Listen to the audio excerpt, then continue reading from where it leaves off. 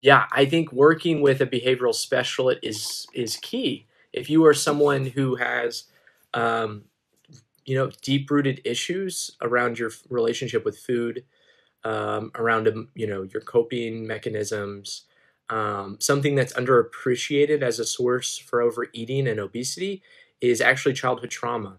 I just diagnosed a patient earlier today, actually, with really serious childhood trauma, and I don't think anyone had ever talked to her, and she had never opened up about it. So it was a big deal, and I just listened, and we had a conversation, and I tried to be non-judgmental, and it was very clear to me after even just a few minutes of talking that that played a significant role in her adult weight issues, was the trauma around that. Things I commonly see that I really feel bad about is many adults now, when they were kids, it was sort of thought to be okay. When you're like 12, your mom like drug you to Weight Watchers or like put you on these like insane restrictive diets. And so I have all of these, particularly women I see, because I see a lot, my practice is predominantly women, also my TikTok following too, because women typically um, are better patients and are more likely to seek healthcare. That's kind of odd. That's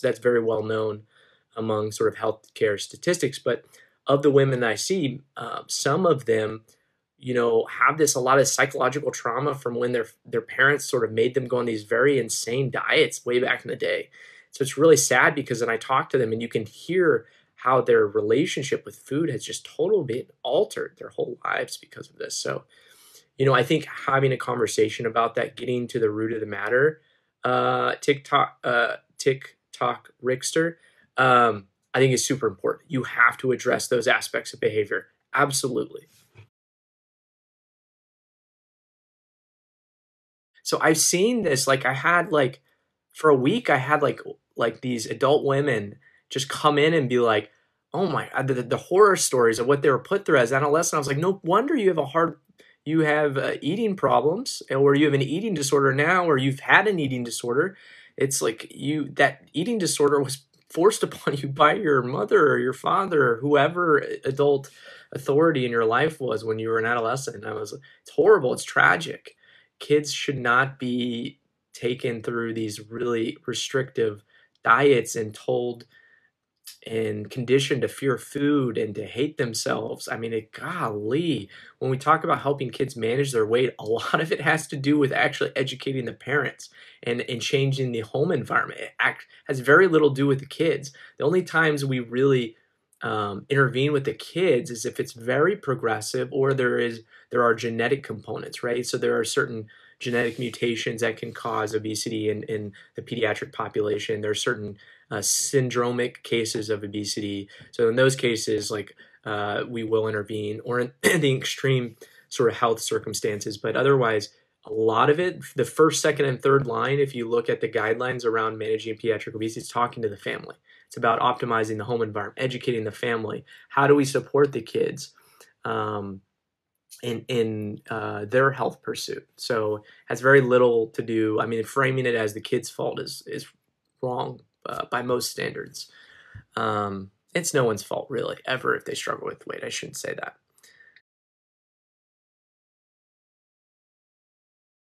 Yeah, that's really interesting. So there is some data. I don't know that we are 100% sold on it, but Kevin Hall's group, they looked at The Biggest Loser, and they took a number of participants that had been a part of The Biggest Loser contest on TV. I think it was previously on ABC or something, very popular show back in the day. And then they looked at them and kind of did a baseline assessment before they lost all the weight and then afterwards. And they looked at them like 6 years later. And what is remarkable is that 6 years later, a lot of them had lower than what would be expected metabolisms for their body weight. And many of them had gained back a certain amount of weight because they had such drastic weight loss early on with the show. But even after they gained the weight back, their metabolism were still slower than what was expected. And so there has been subsequent studies that have sort of looked at this concept. Like if you lose weight, does your metabolism like permanently slow? What happens around that? And I would say the evidence we have is less convincing that that's a permanent thing across like all people that diet or that try to lose weight. Does it happen in a segment of the population? Possibly. That there is a really pronounced metabolism slowing that's more so than we would even expect. But when you look at weight loss, and they've now done modeling on this, for every kilogram of weight you lose, your metabolism slows about 20 calories a day.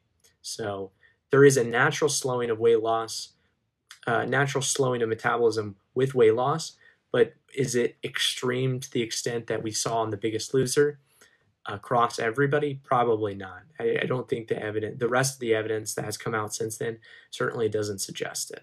So I think that was a little hyped up and probably, and that's also why we don't just study 12 people and call it a day and say, hey, we understand the concept. No, we have to look at many more people because a small group can be incredibly misleading, and you may just capture outliers from the community, and so that can be very deceptive in interpreting sort of the results. And that's why we do things like meta-analyses where we aggregate the results of a bunch of studies. Like I posted that meta-analysis on the benefits of bariatric surgery. Bariatric surgery consistently, and there were 180, evaluated 180 participants, 180,000 participants. Bariatric surgery consistently increased the life expectancy of people that got it versus people that didn't get it, who qualified.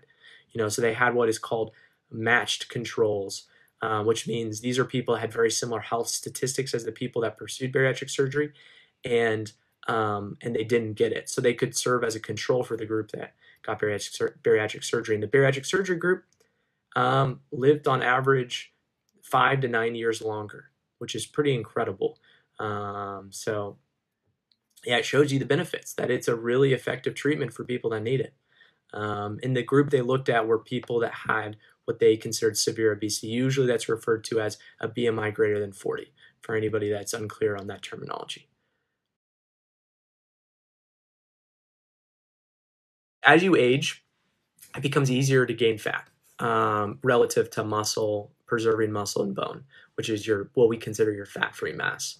So it's easier to gain fat, it's easier to lose muscle and bone, and that creates quite the predicament, right? Because it means that we get more frail, but we don't necessarily get thinner, or we don't necessarily become lighter. We actually can gain more weight, but it's the wrong kind of weight too. It's not the lean tissues that we really like, because those are important for longevity and health.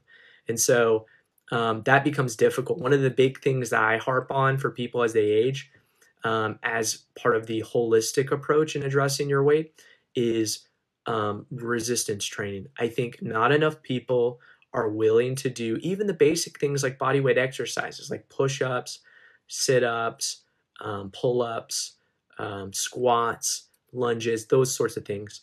Not enough people do them, and it's so important to preserve your strength, to provide you with that energy boost, to complement what you're doing from a dietary standpoint.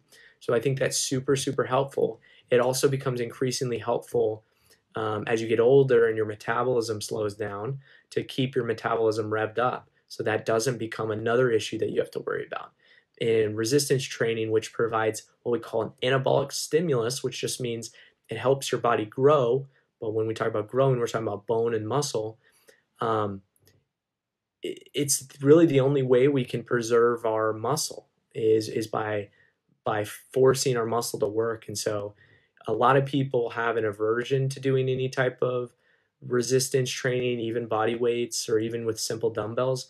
And I will be honest, it's like one of the biggest things I emphasize for people as they get older.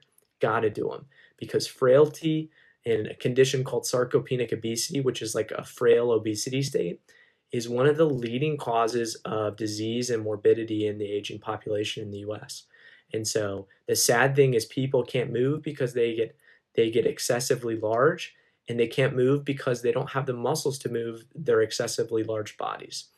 And so it's a double hit. It's not just that you lose muscle, it's that you also have this extra weight, and you just can't, your bodies can't move. And then if you don't move, we know as people start to slow down, their health worsens. And so it's something I can't emphasize enough.